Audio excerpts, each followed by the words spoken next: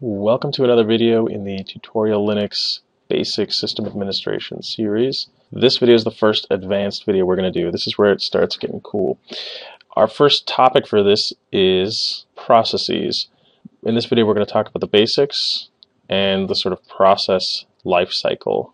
Okay, so what is a process? It's any application really, or shell command, or something that the kernel spawns to get something done on the system. If something's getting done, a process is doing it on Linux. So this is your web browser, your web server, your vulnerability scanner, and even things like reading files, the commands we've talked about so far, all spawn a process that does something. A process sort of has two parts to it, one of which is the address space, so that's like some physical memory address that it gets to write stuff to. So that's your RAM in your computer. The space that a process can take up on that RAM is its address space. Now it might not see the absolute addresses. It sees like a virtual address that is given to it by the kernel. So the kernel sort of sits between a process and the hardware, but each process has some address space that it can use. And the second part of each process is those kernel data structures that are about dealing with that process. So the kernel keeps track of stuff like who owns the process, what process spawned it, because all processes come from other processes, what address space it's allowed to write to, what priority it's running at. Is this like a high priority process that can sort of block other processes from running or not? How much in terms of resources can it use? What files and network ports is it using? What is it allowed to use? And the signal mask, which we'll talk about in the next video. So those are the two components of a process. You have some kernel data structures and some address space that the process can use for doing its thing. Each process has an ID. That ID is called the process ID, or PID. So if we run a command like top, we can see on the left here the process IDs. And we can see the user. So this is a lot of what the kernel knows about the process. So we're talking about how much memory it's got, how much CPU it's using, what its priority is, how nice it is. We'll talk about all these things in a second. But for now, process ID. This is a unique number which you can use to refer to each process. Now, ID1 is always init. Init is ID1. That's the very first process, sort of the mother of all processes, and it's the original parent of all processes. That's called init. Matter of fact, let's see if I can.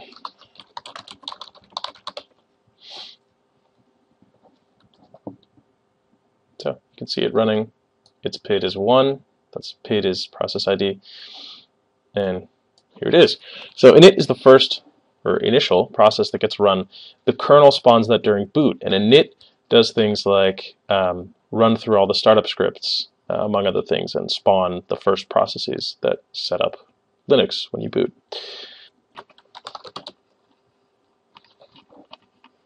So how a process is created. Basically, as soon as a process is created, it gets the next available process ID. Process IDs are unique. Like you saw, there's only one init process, and the init always has process ID 1.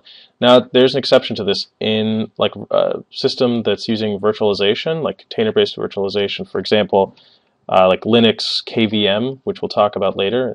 You can set up virtual machines that think they are a real Linux install, even though they're actually just sort of relegated to some directory or jail on your file system. So this is like a safe way or safer way of running web services, so that if someone hacks in and like breaks into your web server and gets access on that machine, they only have access to an isolated environment and they can't actually take over the real machine that it's running on. So for things like this, you actually can have two init processes. You would have one on the host machine, so the real machine, and then one on the virtual machine that thinks it is the only init process with ID 1 running. But so that's containerized, and that's sort of an exception to this rule. The other thing in terms of process IDs that is important is the parent process IDs. Each process is spawned by some parent, and it's useful to know, for example, if a process is misbehaving, what parent process started it.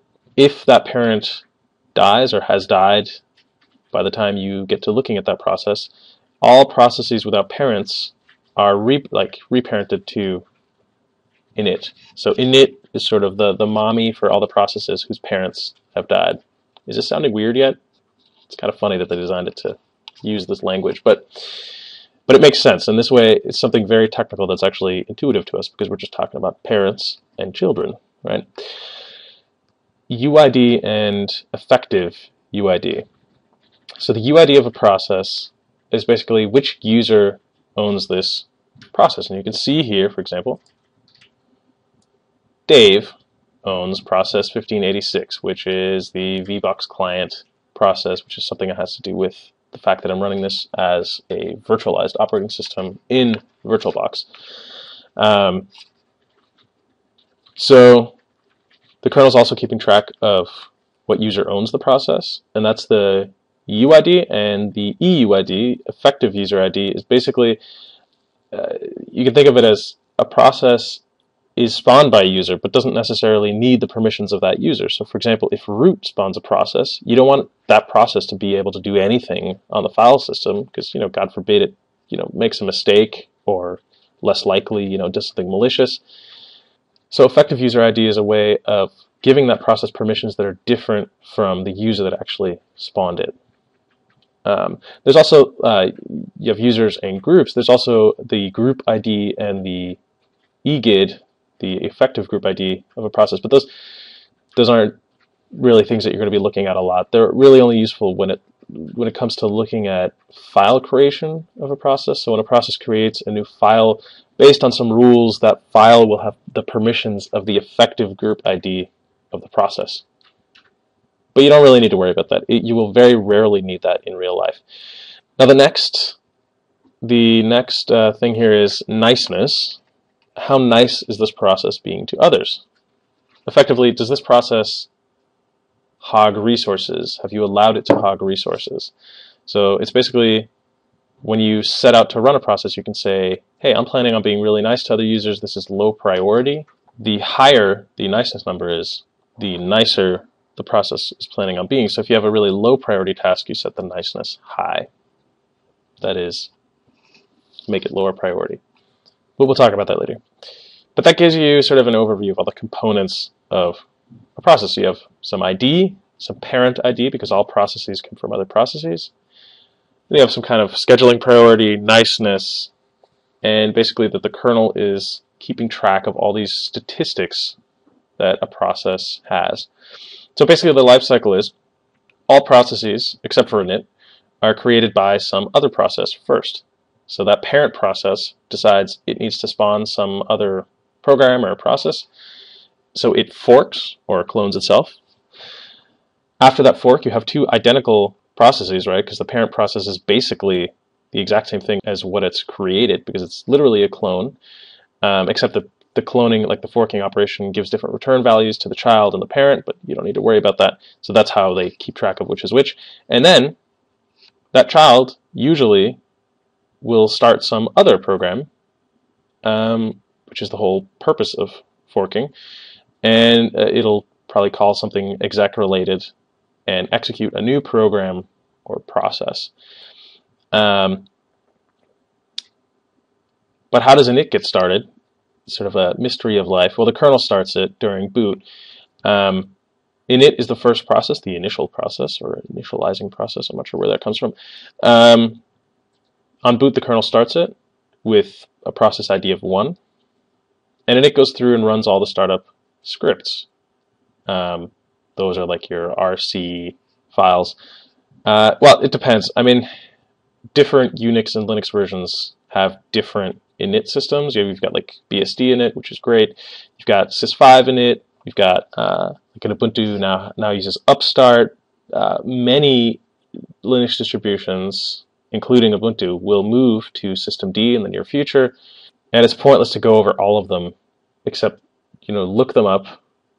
BSD init, sys5 init, that's sys5 as in sysv init, Upstart, and systemd, and read a little bit about them and how they do things. We will talk about specifically Ubuntu's init process, which is Upstart, which will do you absolutely no good outside of Ubuntu.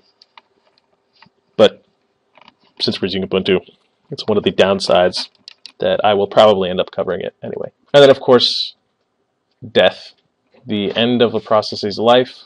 A process will generally have a system call exit, and it'll exit with some value, and it'll basically, that's it telling the kernel, hey, I'm done. And the kernel will kill the process and notify the parent that its child process is dead. This sounds really sad. It's a lot less sad because these are inert, deterministic processes running on our machines. So there you go. That is a basic overview of everything that's important with processes. You've got the basic life cycle, and you've got everything sort of that is useful to know about IDs, parent IDs, how things work with virtualization, UID, effective UID, and niceness, etc. We'll go into more detail on some of these things, and in the next video, you're going to learn a little bit about signals, the way that processes communicate, which is pretty important to know. See you there.